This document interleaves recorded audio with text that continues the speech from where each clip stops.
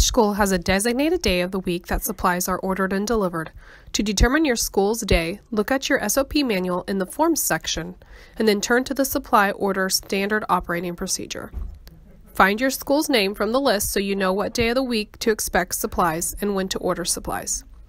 Supplies are to be ordered on the same day of the week they are delivered.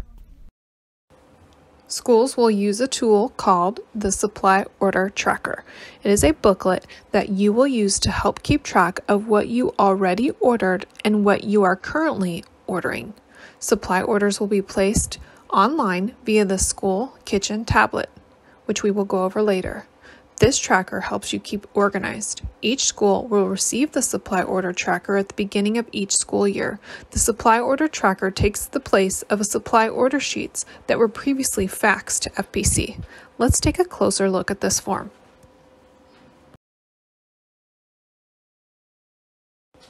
At the top, the day of the week is listed is the day that supplies are to be ordered and delivered.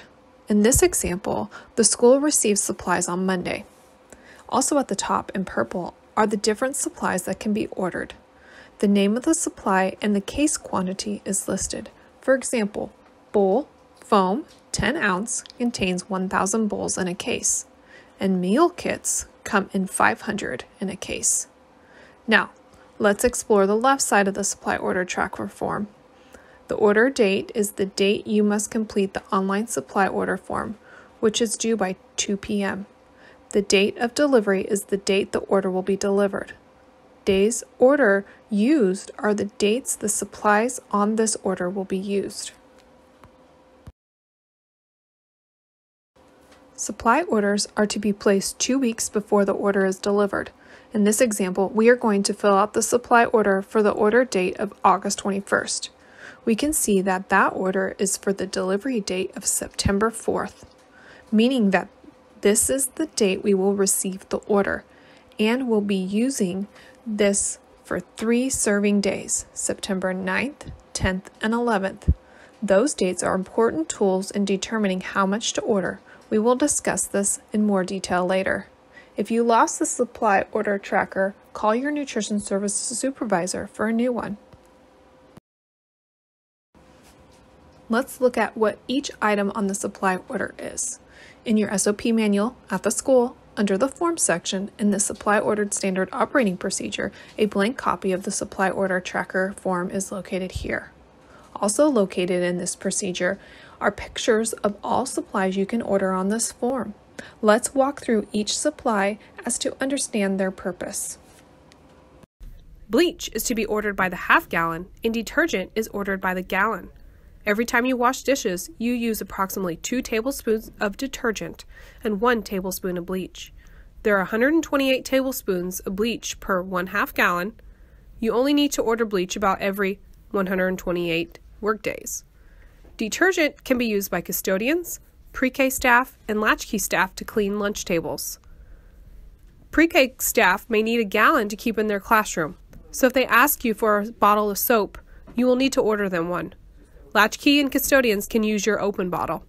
This may affect the amount of detergent you use on a daily basis.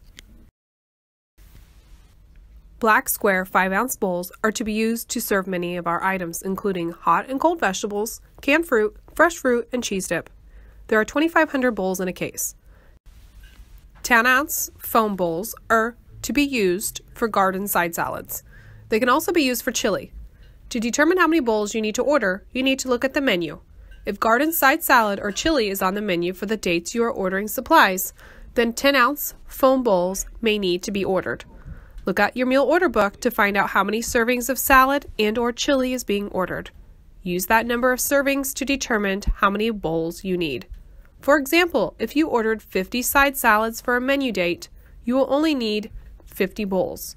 If there are 1,000 bowls in a case, so depending on how many cases of these bowls are in your storeroom, and how many are coming in on the other supply orders, you may or may not need to order any more foam bowls.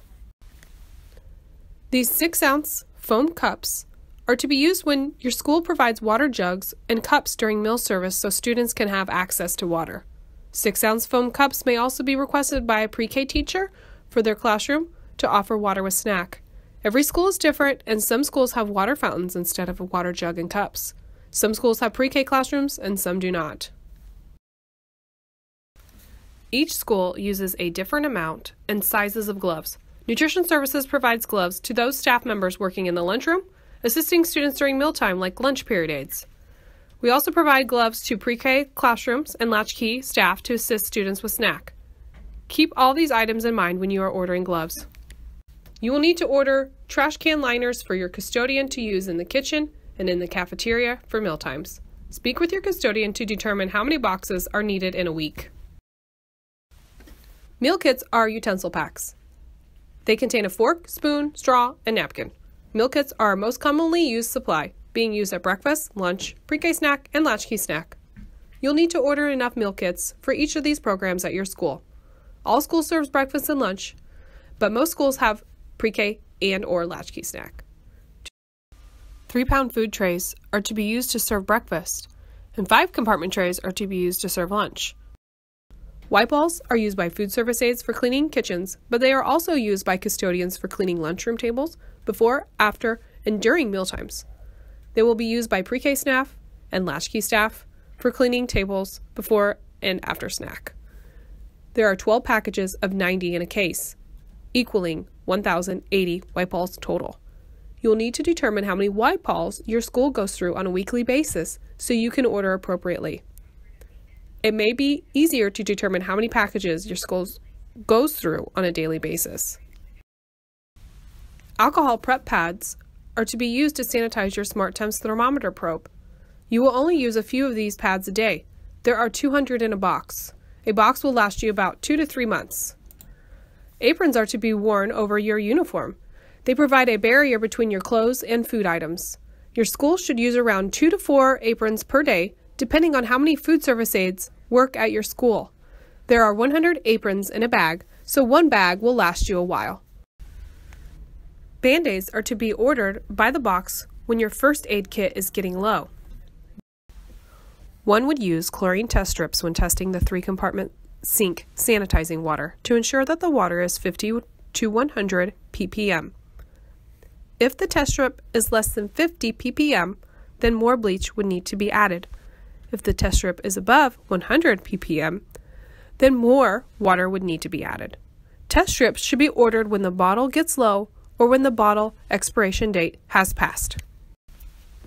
2-ounce clear cups and the lids for the 2-ounce clear bowls are to be used at breakfast for serving the hard-boiled egg, as shown in this photo.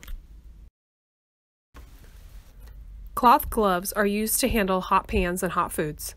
They must be washed, rinsed, and sanitized daily. Order more cloth gloves when your current gloves are ripped, torn, or lost. Your school will go through approximately 2 to 5 hairnets every day, depending on how many food service aides work at your school.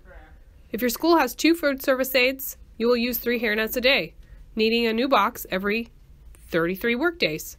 If your school has 3 food service aides, you will need 4 hairnets a day, needing a new box every 25 days. Pan liners are used to line steam table pans when serving food that may become hard to clean up, like spaghetti, for example. Pan liners may also be used to cover leftover fruits and vegetables stored in your cooler. Each school will use a different amount of pan liners in a week. There are 250 liners in a box, so a box will last a while. Order more pan liners when your box is running low. Scour pads, also known as scratch pads, are used to wash dishes in the 3-compartment sink or to scrub equipment. Scratch pads should be washed, rinsed, and sanitized at the end of each day and can be used for many days. Scratch pads should only be ordered when you are running low, as the package will last a while. Order soy milk for students who receive soy milk as part of a modified diet request. Your school nurse or one-source operator will communicate with you if there is a student requiring soy milk. Do not order soy milk if you do not have students requiring it. Be sure to watch expiration days of soy milk. Soy milk can be kept cold or at room temperature. If you have soy milk in stock but no longer have a student who requires soy milk, this soy milk may be returned to FPC. Finally, zip ties would be ordered when the supply in your kitchen runs low. We use zip ties when we are returning food in the cold cabinets. Food items that might be returned to FPC include unopened packages of hamburger buns or tortillas, dented cans, and expired food items.